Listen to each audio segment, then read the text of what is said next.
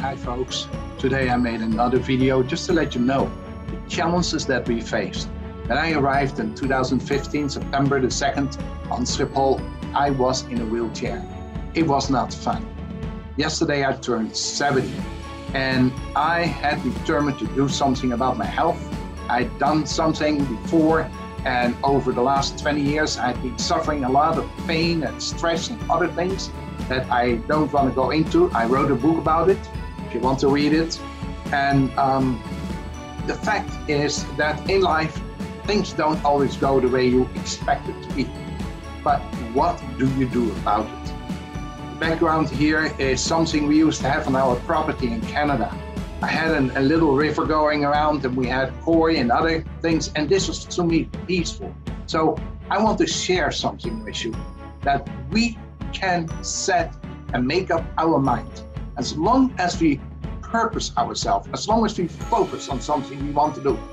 I made it a point to start losing weight in March. I've helped hundreds of people to lose weight in the course of my life and all kinds of enterprises, but reality is to do it yourself. You know who you are, you know what to do, but you don't do it. So I committed myself by verbally stating on Facebook, I am going to do this. This was halfway March. In April and May, I started purposely walking, started focusing my muscles, working out my toes that I could curl them up again, and started stretching my muscles. Simple. Folks, I just turned 70. Okay, there are certain things that you have to realize. If you haven't run like a racehorse, then start slow. Don't overdo it. And gradually, I came from 115 kilos. I thought it was 110, but the scale didn't work. So when I got the proper scale, it was 115 kilos that I weighed when I started.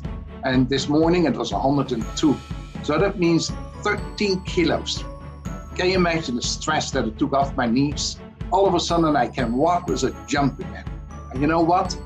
Oxidative stress, that is actually all the stress that aids you, is not necessary. This is real, folks. This is real. Yes, this is real, okay? And we can have a proper attitude. That's why we call it seed sower's brain train.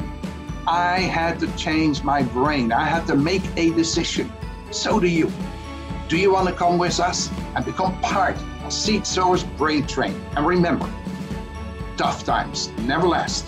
Tough people do.